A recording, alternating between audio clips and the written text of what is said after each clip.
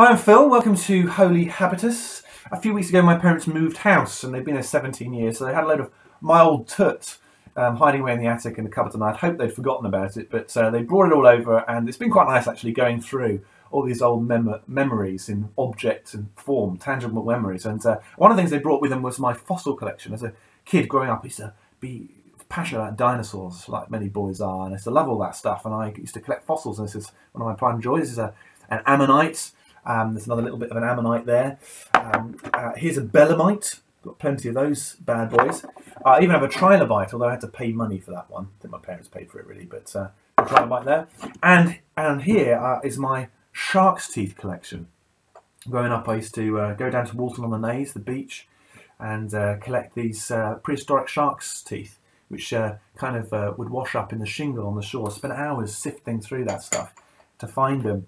The reason I'm talking about fossils is because the passage I'd like to look at today is, it's not from today's reading in the one-year Bible, it's from a few days ago, from November the 4th, but it's this lovely passage from Ezekiel chapter 11, verses 18 to 19, and it says this. He's talking about the exiles, the people of God who've been exiled.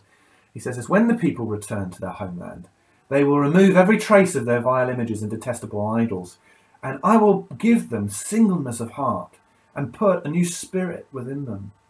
I will take away their stony, stubborn heart and give them a tender, responsive heart. It's a lovely passage. Literally, it's the gift of a heart of flesh in contrast to a heart of stone. But I like that translation, a tender, responsive heart. We might say a soft and a supple heart that responds to God, that beats for Him. And the danger is, of course, that over time, imperceptibly, the devil plays a long game with our hearts, and whilst we might be engaged in all sorts of great spiritual activities and working for the Lord and projects, kingdom projects, then actually our faith becomes formulaic, and the heart of it, the love of God, the passion for Him drops off the agenda, and our faith becomes a fossil of a former love.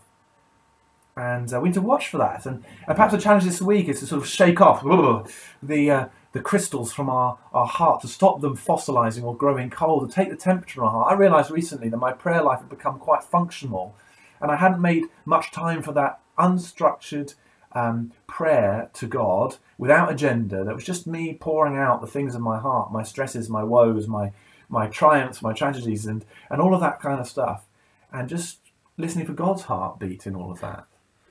Because without that soft, supple, beating heart at the centre of all things, our discipleship becomes a fossil, the fossil of a former love.